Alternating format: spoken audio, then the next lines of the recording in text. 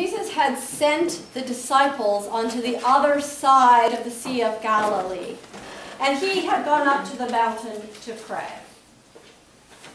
As soon as the evening came, the boat was already quite a distance from the shore, and the wind and the waves were already buffeting it around. The disciples had begun at sunset their battle with the wind and the waves. Jesus didn't go out to them until the fourth watch. That's between 3 o'clock and 6 o'clock in the morning. So for 9 hours they've been wrestling with the wind and the water and the dark and the cold. They had to wait all night before Jesus came to help. We don't like to wait, do we? Don't like to wait around in doctor's offices. We don't like to wait for service at a restaurant. We don't even like to wait at a red light. We are a rapid driving, fast food eating, quick fix people. Matthew's gospel also has that urgency in it. 3 times in this one little section he uses the word immediately. Immediately, Jesus told the disciples to get in the boat. And when they ran in, when they were afraid and they cried out, immediately he said, "Take courage, it is I, don't be afraid." And when Peter was sinking, immediately he reached out his hand and caught him. In a gospel with so much immediacy, the disciples still had to wait for 9 hours. The first hearers of the gospel, the ancient Christians, who were suffering in persecution, would take comfort in this waiting of the disciples. It provided them with hope that while the circumstances that they were enduring right then were difficult, in time they would be able to persevere and peace would be restored.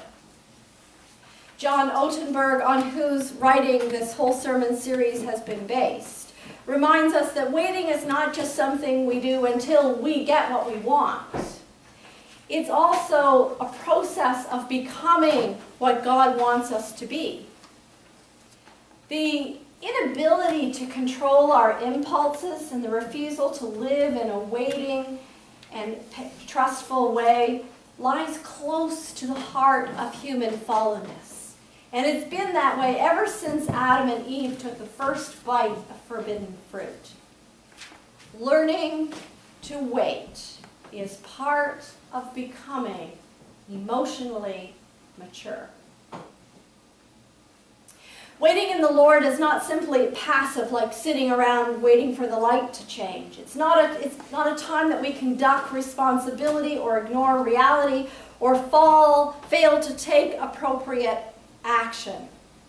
For example, if you are swamped by credit card debt, you can't just simply say, well, God will provide, and then wait for Visa or MasterCard to forgive your debt. You've got to get back to the biblical principles of stewardship and cultivate some good financial habits, like budgeting and putting off spending until you have the money to pay. Waiting on the Lord is a confident, disciplined, hopeful, expectant, clinging to God. Waiting on the Lord is a continuous, daily trust and obedience, even when the circumstances in our life are not where we want them to be. One of the Hebrew words used in these passages for waiting is kavwa. It means to bind together, to look patiently, to hope expectantly. And it describes a binding or entwining of activity and inactivity, of doing the right thing, avoid doing the wrong thing, even while life gives you its own thing. It's actively hanging on to hope in the midst of struggle and suffering. We don't even like to wait for the light to change or our dinner to cook. But in life, there's other things that are much harder to wait for. Consider the single man or woman who so much desires a loving relationship and marriage and is losing hope while waiting in desperate loneliness. Think of a couple, a childless couple, whose heart aches to start a family, and yet it's not yet time, and maybe they even suffer miscarriage or adoption setbacks.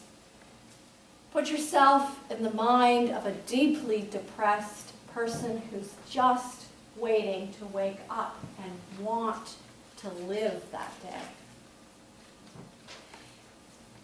Aung San Suu Kyi, who has been compared to Nelson Mandela for her fight for democracy in Myanmar, formerly known as Burma, has spent 15 years of the last 21 as a political prisoner under home arrest, until her final release in November 2010. When Ann Curry asked her on Friday in an interview what sustained her all those years, Suu Kyi said with a smile, "I just don't know how to give up."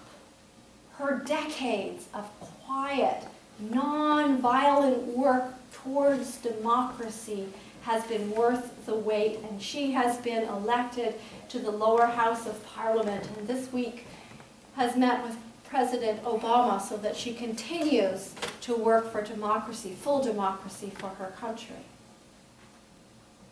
Isaiah, writing to the Jews who'd been exiled to Babylon after the fall of the first temple in Jerusalem in the 6th century before Christ, he said, "But those who wait in the Lord will renew their strength. They will rise up on wings like eagles, and they will run and not be weary, and they will walk and not faint."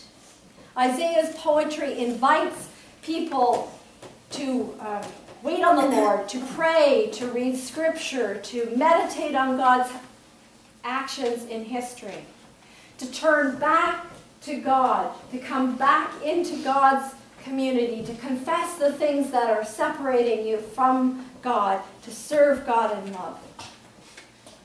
Isaiah calls listeners to participate in God's process, in God's ways, in order to experience transformation.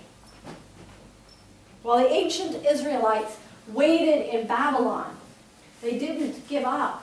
They bought fields and planted seeds and harvested crops. And at the same time, they prayed to God prayers like in Psalm 130, "I wait for the Lord. My soul waits in his word. I put my hope." And yet they still married and built houses and had children. This binding together of tough circumstances and trust in the Lord and actively taking steps towards a kingdom vision creates a powerful cord that gives us hope and transformation. Here in our congregation, we've spent the last month thinking about change and hope and God's vision for us. And we've talked about getting out of the boat like Peter and being with Jesus in those unbounded spaces beyond our self-limitations, to participate in that power that redefines what is possible. And we've talked about using our spiritual gifts to answer God's call and growing as a result versus playing it safe and staying in the boat and risking stagnation and an unfulfilled life.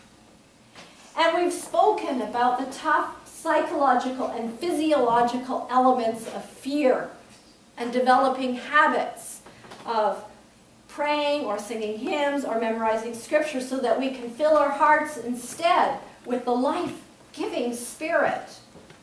And always through it all, we've been holding on to that one promise that if we cry out to the Lord, "Save me," Jesus will be there and his presence will change everything. So maybe now you're willing to step out and try something new in your personal life or in our congregational life together. Some of you are going to make that decision and everything is going to fall into place. your skills and our needs are just going to mesh and everything will be wonderful. It's going to feel like you're soaring above the mountains. Be grateful for that. Do all you can to stay in the stream of the holy power. Others aren't going to have that experience. They're going to step out into something new and it's going to be a little tougher and they're not going to feel like they're soaring, but maybe they'll feel like they're running and not getting tired.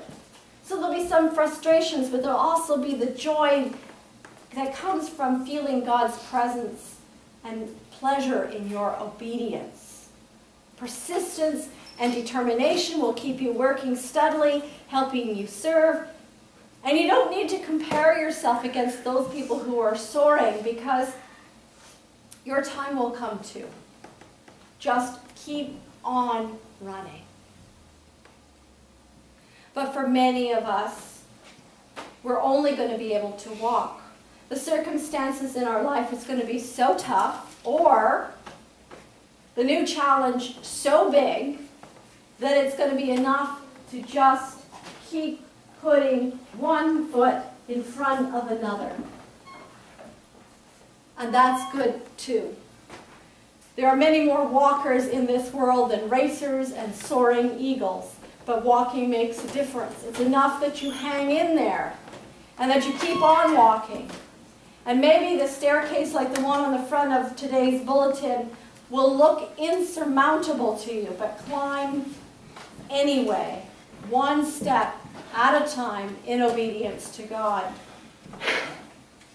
Too often, we are double espresso followers of a decaf sovereign, striving to force outcomes to our satisfaction, and we become discouraged when we're not soaring. Henry Nouwen saw this balance between this patient trust and waiting, and in the work of trapeze artists. He said, as a trapeze flyer swings out over the crowd, the moment comes when he lets go of the trapeze and arcs out into the air. And for a moment is suspended in nothingness.